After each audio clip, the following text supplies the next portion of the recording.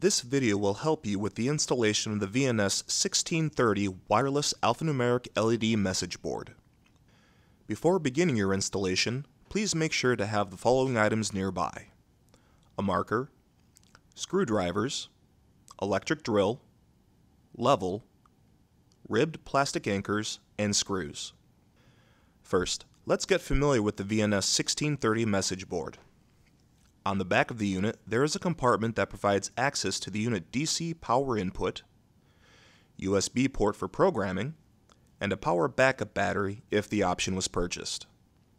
The VNS1630 can be powered using its power adapter, external DC power of 10 to 20 volts, or a 12-volt PoE adapter. The VNS1630 is designed to be installed on a wall under the ceiling line. When selecting location to install the VNS1630, make sure there is a nearby AC power outlet. If needed, the power extension cable that comes with the unit will provide up to 10 feet of additional distance from an AC outlet. Verify that the selected installation area is clear of any electrical and HVAC lines.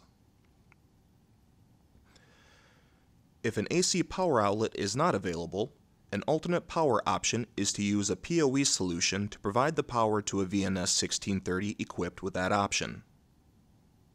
Place one of the VNS1630 mounting brackets 10 to 12 inches from the ceiling line. Hold the level under the bracket to make sure it is straight and mark the location of the two mounting holes inside the bracket eyelets. Using the electric drill, drill the marked mounting holes and insert the ribbed plastic anchors.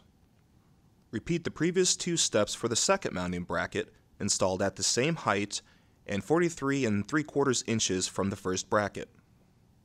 Use two screws to secure the left and right mounting brackets to the wall. Open the VNS1630 back panel and insert the power adapter connector into the DC jack. Close the back cover, leaving enough cable length as will be needed to plug the power adapter into the AC outlet. Secure the VNS1630 to the mounting brackets on the wall using the included mounting bolts.